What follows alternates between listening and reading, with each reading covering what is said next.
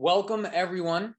This is the Top Professionals event tonight, including students in dentistry, elite dentists, top dental practices, and Vol Pre-Dental Club at Pitt. And today we have our featured guest, Dr. Roth, oral and maxillofacial pathologist. We've done work in the past together. We made some reels on Instagram, some TikToks on minor salivary gland carcinomas, some pathology there. We got the expert going on. By the way, I'm really looking forward to a couple more videos coming out of you. We got to get ready for that. Defining a diagnosis. Take it away, Dr. Roth. I'm super excited for this today. All right. Thank you. Oh, that's a big introduction to live up to. But like Brendan said, my name is Stephen Roth. I am a oral and maxillofacial pathologist out of New York. This is my Instagram and YouTube accounts. And just wanted to briefly introduce myself. I did undergrad at The Ohio State University and did my 4 years of dentistry there as well. You can see me with Brutus Buckeye in my cap and gown. I then moved to the East Coast from the Midwest and did my residency at Northwell Health Long Island Jewish Medical Center, which has been featured in several movies. It's a very beautiful hospital, and ended up getting hired there as an attending oral and maxillofacial pathologist. And then I also am an adjunct instructor at Toro Dental Health, which is in Westchester, north of New York City. And I'm also, I cover the clinic in the evenings twice a week at a dental hygiene school in Queens. So I currently practice right here. You can see in the map, just right outside of the borough of Queens and very close by to the 5 boroughs of New York City and the suburbs of Nassau County and Suffolk County. So first, because this might be a little bit of a mixed audience, I know that we might have some dental students, maybe some pre-dents, as well as some practicing dentists, or even people outside of dentistry. And I just wanted to briefly introduce the specialty, which is oral and maxillofacial pathology. It's an extremely small specialty of dentistry. There are only about 250 to 300 practicing in the entire United States. Most of us are in dental schools, but some, like myself, are in hospitals, and a handful are in private practices. And the purpose of the specialty is to diagnose conditions of the oral cavity in patients and under the microscope. And this is outside of what we normally think of when we think of dentistry, which is cavities and gingivitis. It's more along the lines of cancer, autoimmune diseases, infections, and allergies, and all of those exciting things. So in the profession, there are kind of 3 different areas that we kind of dip our toes into. The fourth is research. And if an oral pathologist is involved in research, that's typically where they spend most of their time and attention. But the rest of us kind of split between teaching, microscopy, and patient care. And because I'm in a hospital, I'm kind of where that dot is. I'm kind of between patient care and microscopy, with a little bit of teaching through my YouTube channel and through my other gigs. Tonight's brief presentation was on the concept of diagnosis and what that means and why it's important. So first, I wanted to go over what a differential diagnosis is, which is essentially a list of possibilities organized in most likely to least likely based on the appearance, the epidemiologic data, so what is most likely to occur, and then experience. A phrase that we like to use in the profession is, if you hear hoof prints in the night, think horses, not zebras. And that's just a very fancy way of saying you don't want to jump to the most rare and interesting diagnosis first.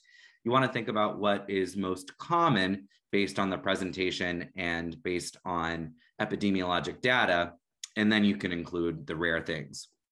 The only thing is that zebras do exist, and they don't just exist in zoos. So another phrase that I like to use is, it's not rare until it's in your chair. So you want to make sure that you have these rare things in the back of your mind. And I picked a few cases to highlight this concept. The one thing I do want to fully admit is that this is selection bias. So that means I've obviously picked out some of the crazy cases that I've come across, but these are real patients, real cases that I've seen in my practice, and real possibilities that exist when you see patients that present the way that these do. First, you start with a clinical diagnosis, and that's based purely on what you see in the mouth before you ever think about doing a biopsy or looking at material under the microscope. And there are some conditions that can be diagnosed exclusively on clinical exam alone. And I've included two of those here. This picture is one of my patients with geographic tongue, which no more needs to be done. That is geographic tongue. And then this is something I pulled off of Google that is a linea alba, which again is something that we know just by looking at it. No further workup is required for that.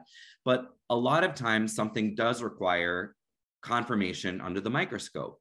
And that's when you come up with a differential diagnosis where you come up with a list of possibilities and then you submit it for examination. So this is my first of two case sets, and they're all essentially bumps and swellings of the lip.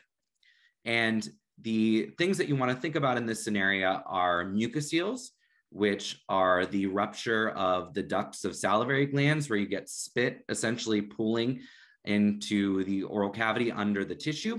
And then fibroma, which is the second most common. And so these entities ended up being these different things. So this first one on the left is a mucocele. That is a very, very large mucocele. This is a 6-year-old kid, bit his lip, broke the duct of the minor salivary gland, which led to saliva getting into the tissues. This in the upper lip is actually cysticercosis, which is a tapeworm. So in this patient, we as humans in the developed world, we usually get tapeworms from undercooked meat, where the tapeworm larvae are living inside of pork and other meat products. And then when we consume it, we get the adult form in our intestines. In this case, the patient drank contaminated water and became the pig. So the tapeworm larvae found a new home in the muscle of the upper lip. If you're interested in this case, I do have a full case presentation of this patient on my YouTube channel, so I won't go too far into depth, but it's one of my favorite cases, a tapeworm in the upper lip.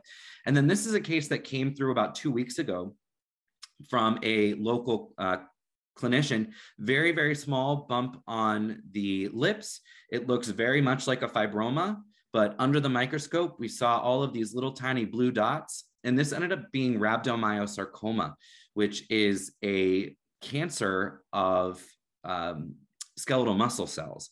And it's not too common, but it does happen in young kids, and it can happen in the head and neck with some frequency.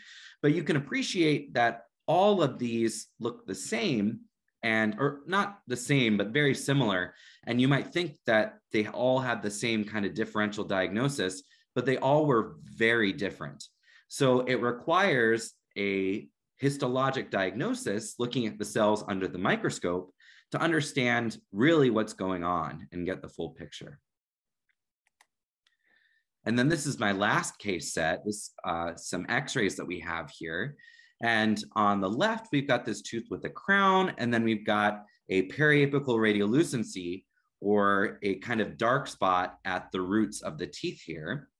And we have a similar presentation in the other picture, where this radiolucency or clearing in the x-ray might be pushing the teeth off to the side. And these ended up being two very different things. So on the left, which looks like many things that dentists see every day, ended up being a lymphoma. So the clinician, when they extracted the tooth, they could have done an apicoectomy and submitted the tissue. They could have done a root canal to see what happens. This ended up being a lymphoma, and then this ended up being a run-of-the-mill inflammatory cyst. So again, because the tissue is submitted and we were able to look at it under the microscope, these things ended up being completely different. So all of that to say that common things certainly are common, and the kind of crazy cases that I showed are certainly not every day or even every year, but they're out there. And they are things that I have come across. And it's really important that that tissue was looked at under the microscope, because they could have went undiagnosed. And that does happen a lot in the dental profession. Maybe not a lot, but way more than it should, where things are just thrown into the trash without establishing a definitive diagnosis. And the only way to do that, to establish a definitive diagnosis from that list of possibilities, is by looking at it under the microscope. And that ends my, my brief presentation to kind of give you a little background in all of the cool things that I see and nerd out on a daily basis. Again, I post interesting cases and some quiz style content on my Instagram, and I post a lot of different things, including differentials and their diagnosis and weird cases on my YouTube once a week or every other week. And that's all I got.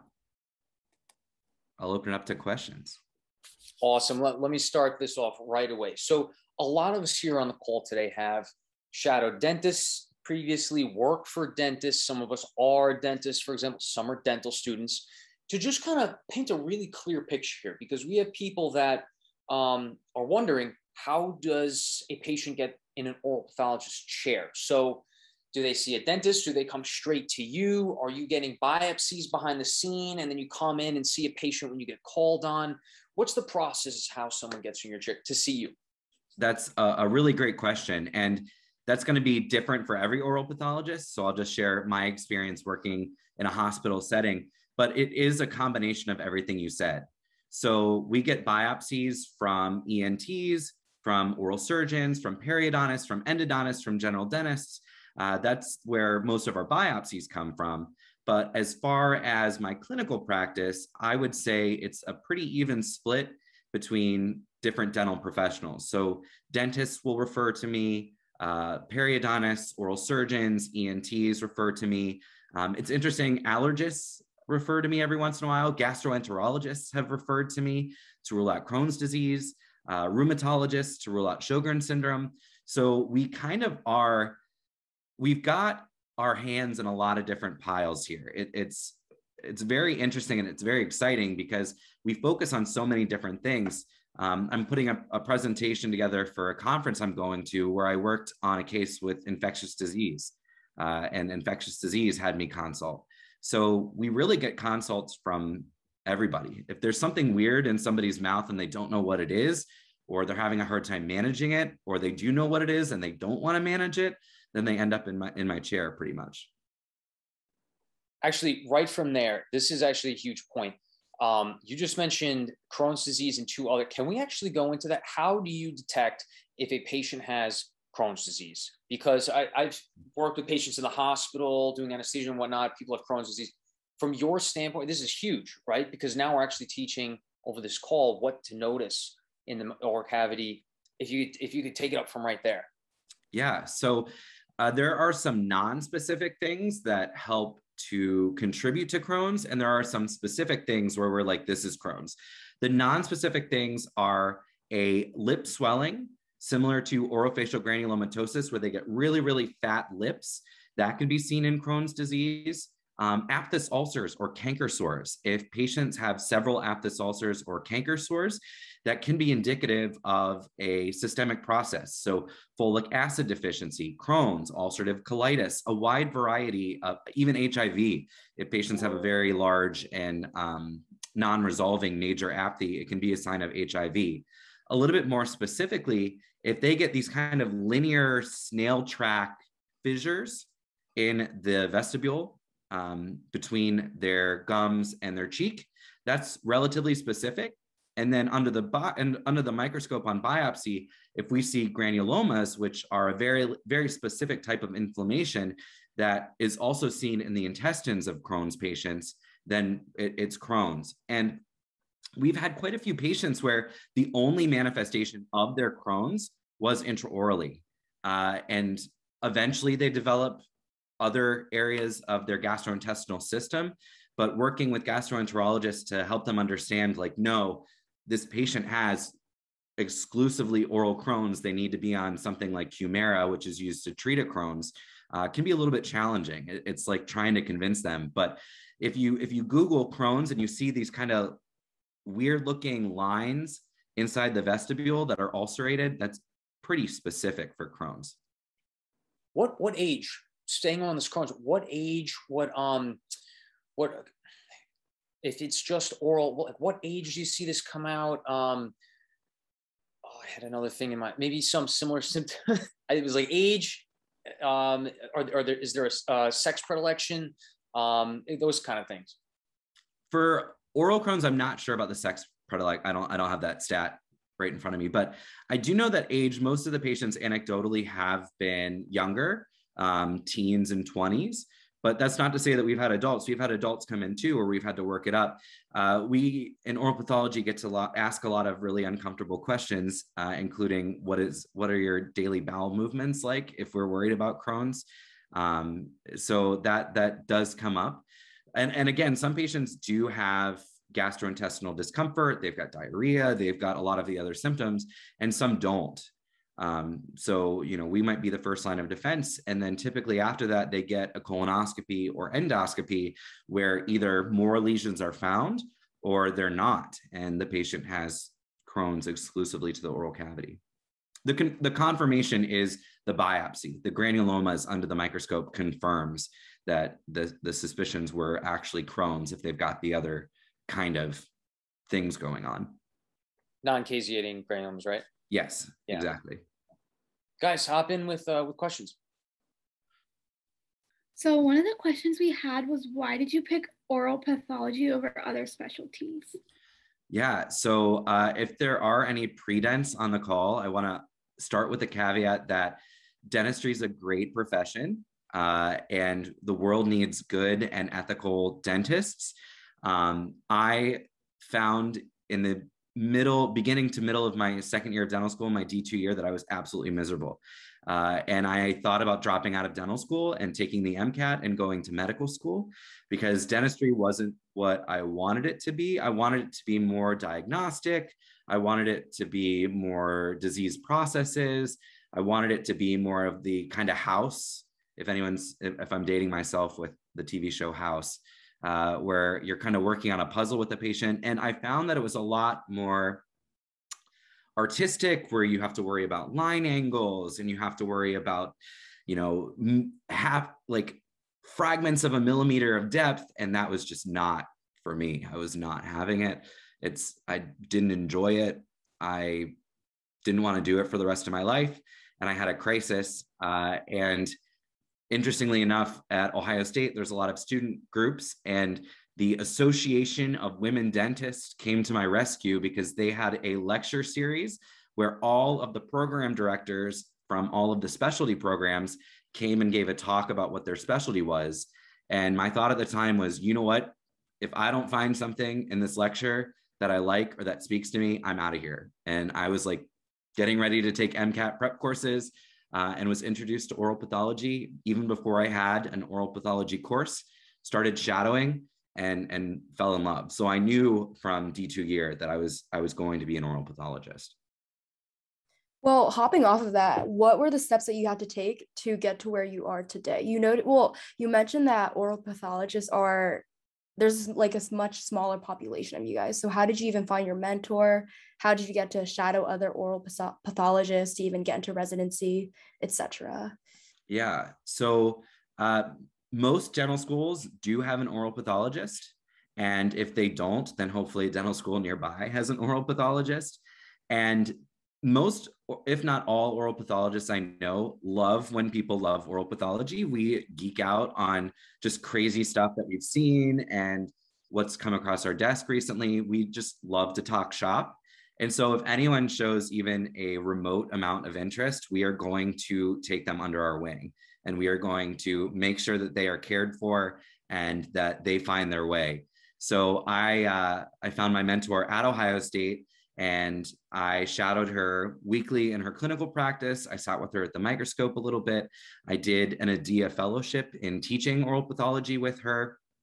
And that's what's so, in my opinion, really important now that I'm kind of on the other side working at a residency program, that if you're interested in oral pathology, the best thing you can do on an application or moving forward is to have an oral pathology mentor that will vouch for you. Because the profession is so small, if someone is applying to an oral pathology residency program from a dental school, we will call that oral pathologist because we know them. They are our friends, they're our colleagues, and say, hey, so-and-so from your institution is applying to oral pathology, tell me about them. And it's actually probably one of the most weighted things other than, you know, grades and how you did in an oral pathology course. There are people that go into panic mode D4. They don't like dentistry. They didn't get into another specialty like ortho or surgery. And so they might want to do oral pathology as kind of an out. And we kind of pick up on that pretty quickly because oral pathologists at their institution will say, I've never heard of this person before in my life. So getting involved early, shadowing early, and having mentorship, which is very easy in oral pathology. If you know an oral pathologist, you have a mentor. Because again, we will adopt you and we will make sure that you're around to see all the cool stuff that, or at least we think it's cool.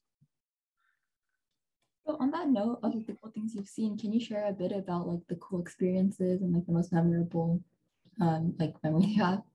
I have so many memorable things. So that was one of like my inspirations for creating the YouTube that I did, is just sharing all of the crazy stuff that I've seen. My first month of residency, there was a 25-year-old girl walking off a plane at JFK, and she broke her leg walking off the plane at JFK, came to the hospital and got x-rays. They opened her mouth and she had a huge tumor. And they did x-rays and she had holes in her spine, in her pelvis, in her ribs. So Dr. Gallagher, do you know what this young girl had? Maybe multiple myeloma. This 25-year-old girl had multiple myeloma. That's wild. That's unheard of. 25-year-old women don't get multiple myeloma. That's a disease of 50-year-old men. And the way that this was discovered is she was walking off a plane at JFK and broke her leg. It's kind of wild. I had a patient with histoplasmosis where I was like, this is cancer. And I told the patient, like, be ready for a cancer diagnosis. And it ended up being this weird fungal infection that we don't see in New York. We actually see it more often in Ohio, where I'm from.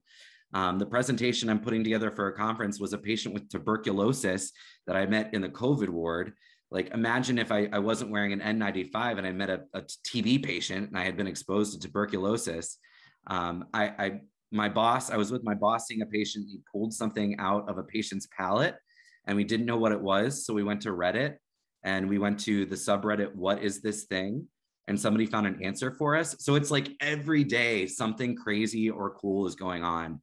And if you nerd out on that kind of stuff, I hate to do like the self-promotion and plugging, but that was like one of my motivations behind this YouTube channel, is just sharing all of just the crazy stuff that I come across. I feel like just hopefully other people feel that I'm a nicer house. Like, it's all about just solving puzzles and figuring out what crazy stuff people have. you know, did anyone here on the call play Pokemon when they were younger? Like when you went, right? When you like walked through the grass and everything and you were like waiting for the next guy to pop out. I feel like when you send out a biopsy, or like you find this weird lesion in the mouth and you send it out, you're waiting on it to come back.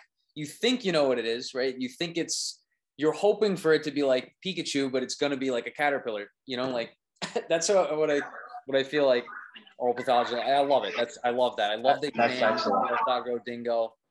That was a great class. You actually taught at that class, that lecture. Yeah, in my residency, I did. That's right. That was a good one. Yeah. Right, no, Dr. and Roth. it's like I had one of the oral surgery residents come up to me and hand me a biopsy. He goes, "This is a mieloblastoma." And I'm like, "Oh, is it now? It's an mieloblastoma. Okay, we'll see." OKC. So, you know, it's like, you don't know until you know, but it was a good case. I have two questions, if that's good. Yeah. So first of all, thank you again for joining us today. So I'm a first-year dental student and I'm in biochemistry, right, in those first-year courses. And I'm sitting here memorizing dozens and dozens of rare genetic diseases, and it's hard to keep them all straight. For you and your day-to-day, you're doing less clinical work and more of this kind of an understanding of the pathologies and the genetic and all these things. And how do you A, keep it all straight? B, how do you kind of stay up to date with the latest findings? Because you're kind of straddled between dentistry as well as medicine. And then third, kind of like how much of your job involves genetic screening? Yeah, that's a great question. So it is kind of the crossroads of dentistry and medicine. As far as learning all that we need to know, residency was a very interesting experience because you almost feel like your 4 years of dental school where you learned materials and you learned, you know, the margins of different crown types, and you learned about depth of the gingival floor, out the window. And you essentially start from scratch. So I remember joking with a former teacher of mine, I never thought I was going to need to look in a microscope ever again after 7th grade biology. And I look at a microscope every day of my life. And it really is kind of relearning, starting from scratch. I mean, you get a little bit of a base in dental school, and I got even more so doing all the shadowing I did, but a lot of it is starting from stage 0. And that's why oral pathology residency is 3 years, because you really, and even then, that's why it's called a practice, right? We're always learning, we're always growing. Every day is a learning experience. My 71-year-old boss that I share an office with, who was on one of the, he was on the original paper that discovered medication-related osteonecrosis of the jaws. He's a giant in the field, and every day he's learning something new. So he's always reading the literature, and you know, he's kind of this giant in the field. For the genetic question, that it really, again, it's rare until it's in your chair. And another story, I went to a conference pre-COVID, and I came back with my co-resident who was on rotation. I was the only resident on service because my co-resident was off on rotation and my chief had just had a baby. And I was like, I just really am dreading clinic. I'm so tired from the flight. First patient sits in the chair and is like, I don't like the pigmentation on my tongue. And I was like, oh, okay. So I do my intraoral exam and I'm like, why is your jaw swollen here? And she's like, oh yeah, you know, I had like this shaving when I was younger, when I was 10 years old. I have this bone condition. I've broken my leg a few times. It's like, oh, what's the bone condition? Oh, fibrous dysplasia. I've got it in my leg, my arm, and I had it in my mouth. So fibrous dysplasia, hyperpigmentation. So the next question was the awkward, when was your first period? 6 years old. McCune Albright, my first patient of the day after flying to a conference and coming home. And for those of you not familiar, McCune Albright is a rare syndrome that is defined by hyperpigmentation, cafe au lait spots on the skin, polyostotic or multiple bone fibrous dysplasia, and endocrine abnormalities, most commonly precocious or early puberty. So that was one of those where I was expecting it to just be a day and to see nothing exciting. And I was tired from a long flight. And first thing is this really random rare syndrome that I ended up publishing. And so we have to be familiar. And a lot of the time that we spend is on genetic abnormalities. And that was a patient that we referred to medical genetics for a workup. Brandon, really important. McCune Albright, that comes up on almost every CBSE exam. You need to know that. It's all over this book. You need to know that, okay? That's in like their like 200 ultimate questions. McCune Albright, right there for you. Perfect. And I'll make you a case video one of these days. I try to mix it up every so often. And speaking of like residency and these crazy cases, like how does residency prepare you for these types of cases? Like I can't even imagine like how. Yeah, and you know, it's not going to prepare you because every once in a while you get a once in 10 years or once in a career diagnosis, and there's really no way to prepare other than study.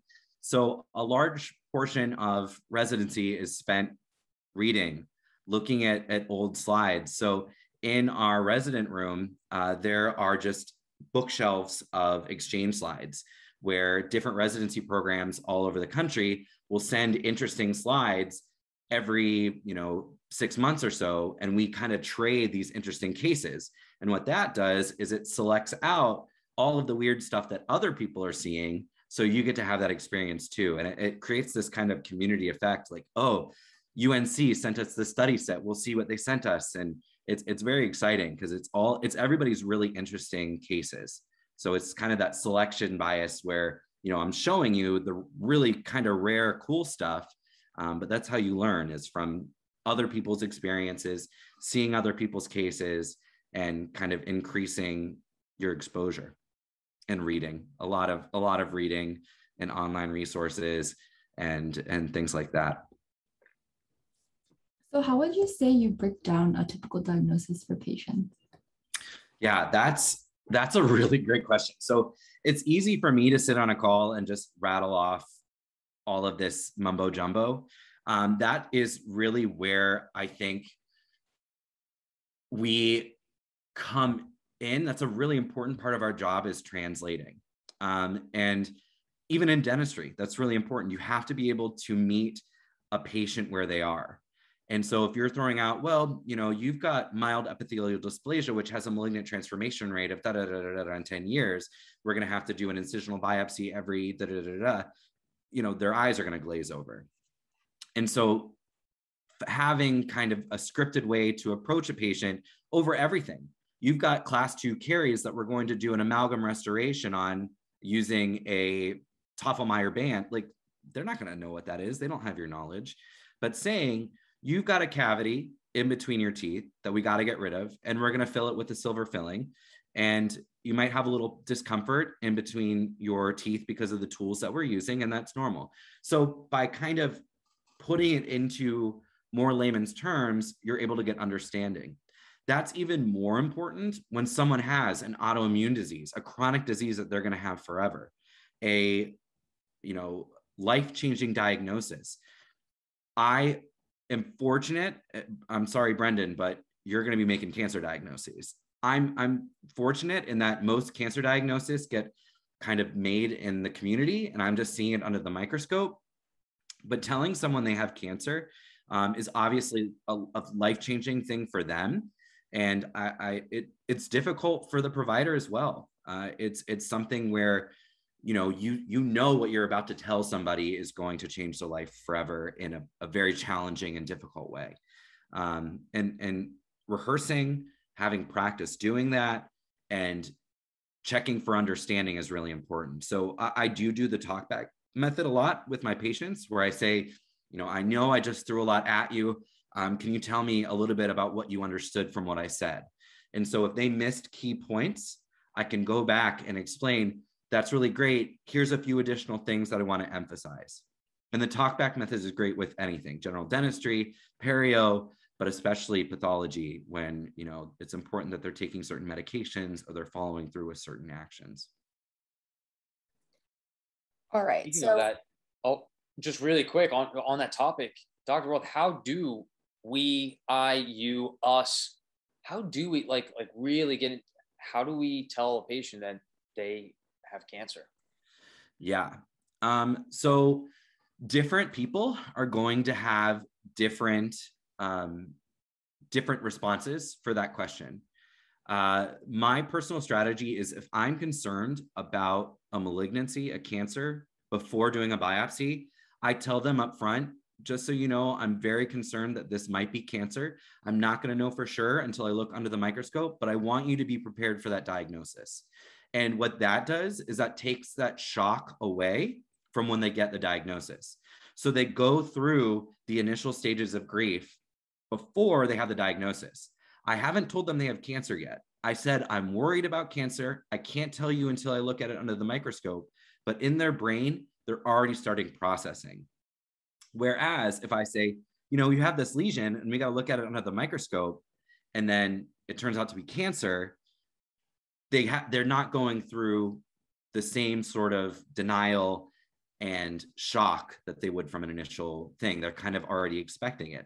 So if I'm wrong, which happened in the case of the tuberculosis case that I'm presenting and the histoplasmosis case, because those are on the differential diagnosis for cancer, it's a relief. Like, oh, great, I don't have cancer. But if I'm right, then they're ready to act on it. So my suspicion was right. You have cancer. The next step is you're going to be referred to this surgeon. We already set up an appointment for you, which is also helpful if you have a good relationship with a head and neck surgeon. You call them and say, I'm about to deliver this diagnosis. When can you see them? So that way they have a plan of action. So, they're prepared for the diagnosis, they get the diagnosis, and they're ready to act on it. Now, what do you do if it's a surprise? Again, it's helpful. The patient's going to be in shock, but it's helpful that you make yourself available to them. You can call my office at any time. And then you also have that plan of action. You know, the next step is this. You're going to see this person. This is the scheduled date and time that we have for you. I like that a lot. That's very helpful. Yeah. JD, you were gonna. Yeah, we were just gonna say that there was a question in the group or in the chat if you hadn't noticed. Someone asked, how would you recommend practicing dentists to keep up with oral pathology and stay fresh in diagnosing pathology that might not be as common? Yeah, and this goes with pretty much anything in dentistry and goes back to that idea of lifelong learning, and that's CE. So continuing education is important and required, and different states require different amounts, but you will be able to find oral pathology CE. I promise you that. Oral pathologists are constantly out in the community looking for opportunities to speak because number one, it's something that we get excited about. We love nerding out in front of people and trying to convince you that what we do is cool and what we see is cool. And then also because it's great for us to be known. You know, you should have an oral pathologist in your back pocket, just like you would a periodontist, an endodontist, and an oral surgeon. You want to be able to make an appropriate referral. So the best thing a general dentist can do is recognize what's normal. And if something is not normal, you refer it. You refer it to a periodontist, an endodontist, a oral surgeon, or an oral pathologist. And that's really all that you need to do. The front line is dental hygiene and general dentistry. That's who's picking it up. You do not have to be the one to give a diagnosis. That's why I spent 3 years of my life in a residency program learning how to do that. But you do want to make sure that you make an appropriate referral when it's time. A good rule of thumb is 2 weeks. So this is what I teach my students and people that rotate through. If something looks weird, have the patient come back in 2 weeks.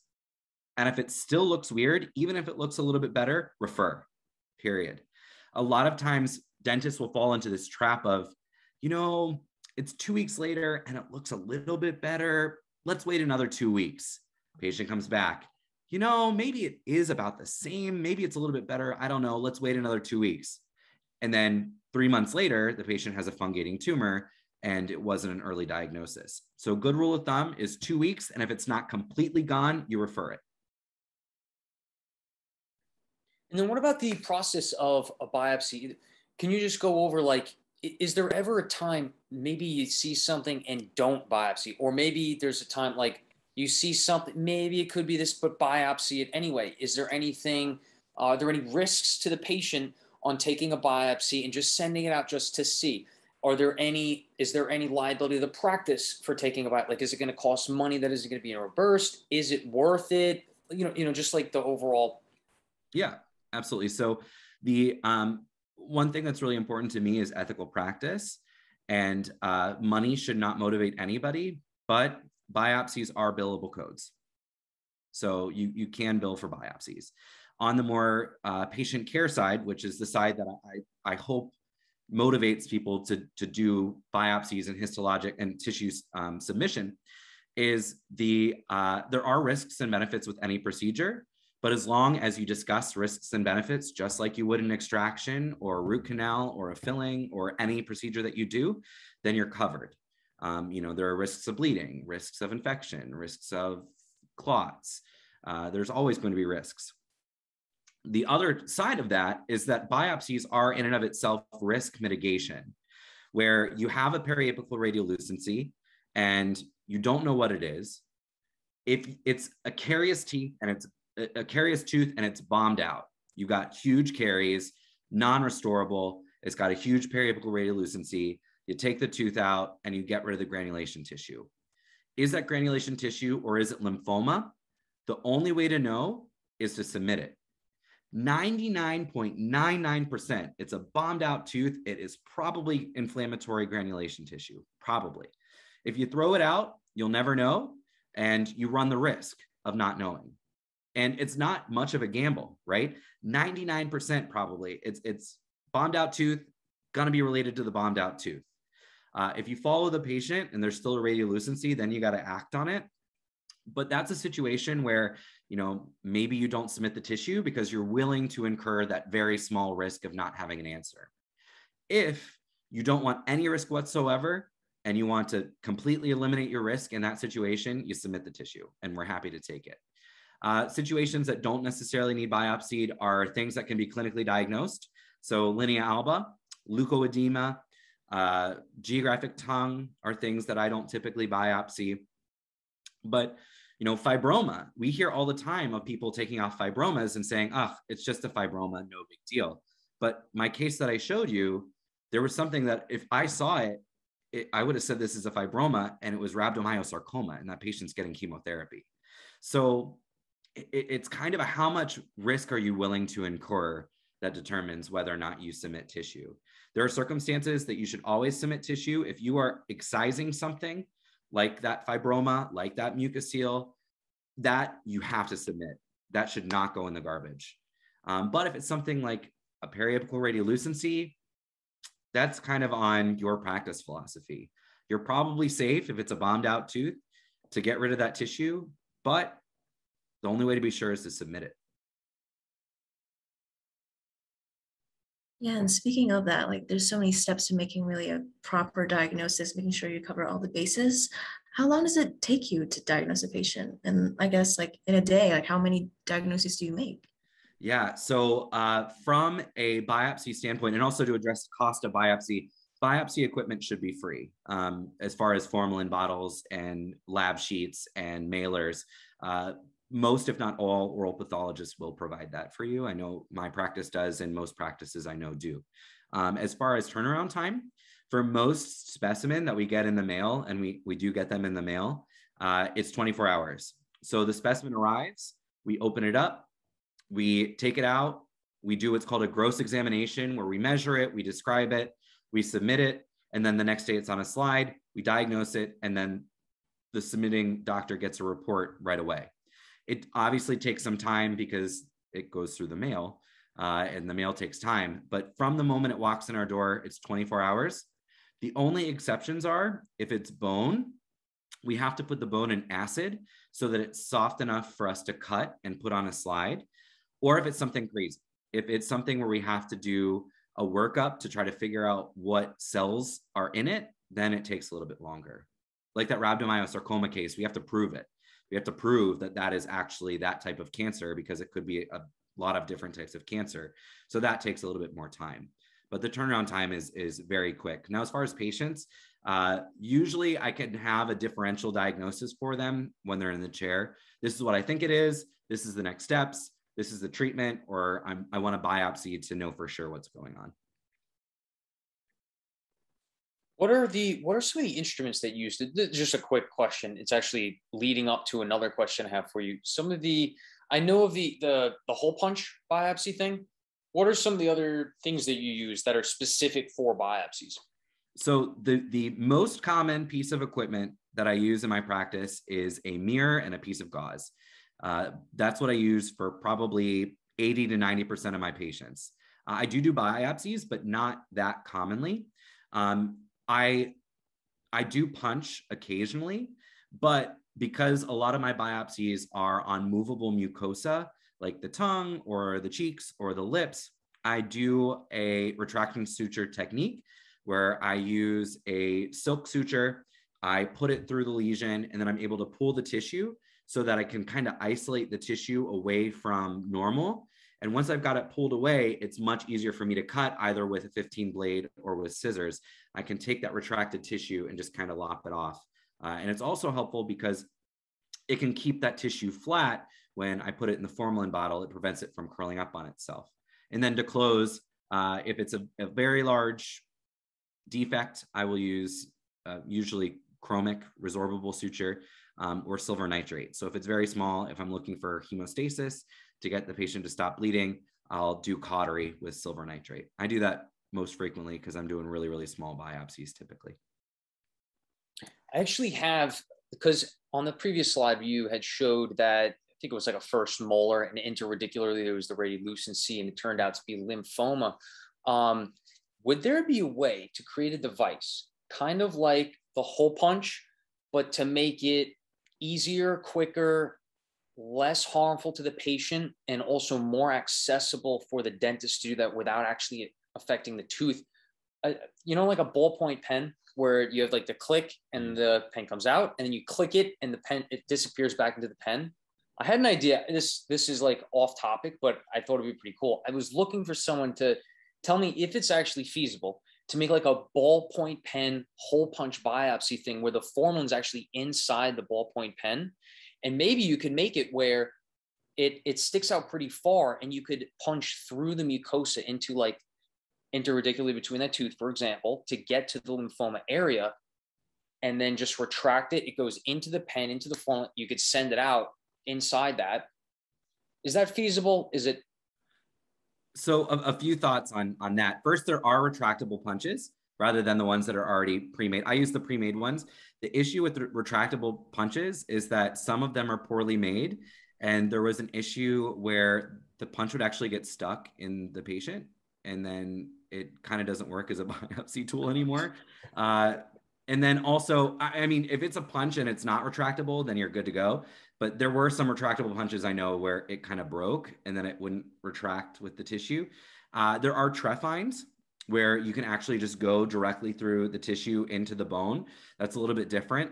And then as far as formalin, that's a really important point. So if you're doing a biopsy, formalin should be as far away from the patient as possible.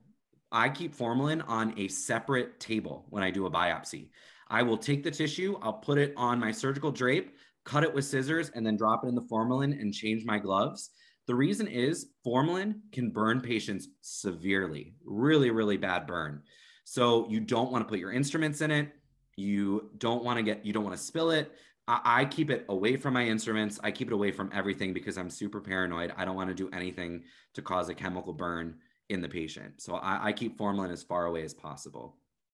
But if you want to make a retractable treffine into bone, you know, I'll give you some seed money for that. That doesn't get stuck. That doesn't get stuck. And protects it in formalin without it exposing to the patient. Something Absolutely. like that. Well, yeah, you gotta be careful with that. I'm not gonna volunteer for you to try it out on me though.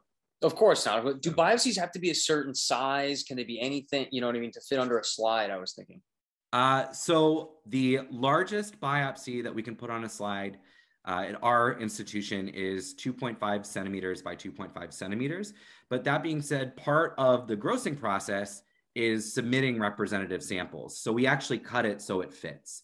And we'll look at certain aspects of a tumor. You know, we might get a huge resection where we're looking at what's the distance of this tumor, this cancer from the margin, and we're submitting a kind of a piece that gives us that idea. Right.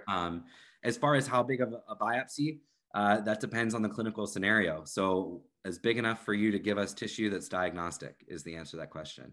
Another thing to remember too, if you're biopsying an ulcer, you have to get tissue around the ulcer. If you biopsy just the ulcer, you're gonna get nothing. We're gonna tell you it's an ulcer. So you have to kind of get adjacent tissue as well to get a diagnosis. That was real in the weeds. All right. So given all the diagnoses that you've given in your career, then one of the last questions that we're going to ask you is, have you ever diagnosed something that could have prevented a major illness? If so, how did the patient feel knowing that you caught an early diagnosis? I have a few experiences with that, and I've had a few experiences with the reverse. So I've had a few experiences where biopsies of dentigerous cysts, which are very common, they are with impacted typically third molars, we'll see them. And someone that isn't familiar with oral pathology was sent the tissue and was diagnosed as an odontogenic myxoma. Those are very similar under the microscope, and there are very subtle differences that only people with a lot of oral pathology training really understand. So the patient was referred, I believe the patient was 10, 11, or 12, was referred to our institution for a large mandibular resection for their odontogenic myxoma. We got the slide because typically what institutional policy is, before surgery is done at your hospital, you have to look at the slide. And when we looked at the slide, it was a dentigerous cyst, which the treatment is nothing. The treatment is curettage, just take it out. Myxoma is a resection with 1 or 2, depending on the surgeon, centimeter margins. So this 10-year-old kid was about to lose a fourth of his jaw. And then because of our diagnosis, we saved him from that extensive surgery. So that was a big deal. Other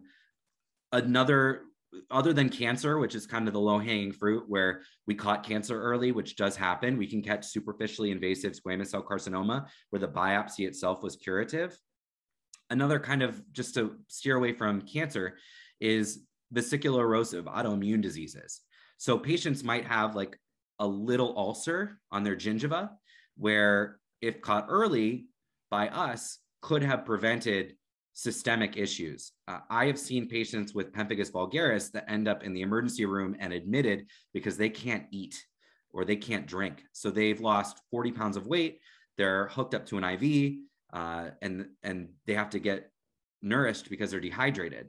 I've had one or two patients where they were just starting to get it and we were able to catch it early and get them treated early.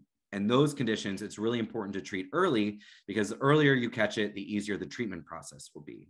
The later you catch it, the more recalcitrant or the more resistant that disease is to treatment. So that's something where maybe the patient didn't recognize it the same as a patient that got an early cancer diagnosis, but for us makes us feel good. Right, so the final question that we have lined up for you is, have you ever been able to, or have you ever not been able to diagnose somebody, and what did you do in that situation? Yeah, so the there's gray area in everything in life, right? In dentistry, some will say it's incipient caries, some will say that it's true caries. The same is true for pathology. So there are certain cases that fall in a gray zone, and either you don't want to call it without backup. So we do that sometimes. We're like, we're pretty sure that this is a glandular odontogenic cyst, but we want to get somebody else's opinion on it. And that way we have backup. That's one scenario. And the other is, you know what? We've done 15 different tests on this tissue and we still have no clue what this is. So what we do is we'll send it to an academic expert. So there's like 5 people in the country that have specific areas of expertise that we know well, and that when we are just totally stumped, we send it to them. And they have specific advanced tests that they can do. They can do these really absurd genetic panels that only they have access to because they're the ones that published on it and that we just don't have access to it. So, you know, we're not above our pride. We're willing to admit, like, you know what, we need help. We're going to send this to an expert. And we do send it every blue moon, maybe 2 or 3 times a year. We get this just absurd case that we just, all of our tests are coming up negative. We don't have any of the tests in our system, even though I'm part of a big hospital system. So we send it to an expert that has all of these tests that are readily available and easy for them to do. And they have a lot more experience doing. All right, thank you, Dr. Roth, for all your insight. And thank you everybody for coming out tonight. This is the Students Dentistry and VA team, and we'll stick around a little bit more if you have any more questions. But so far, that's all we have.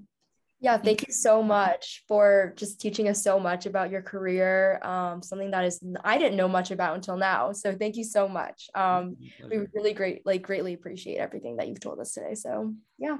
Thanks for joining us tonight. Yeah, thanks for having me. Good luck to everybody on your journey.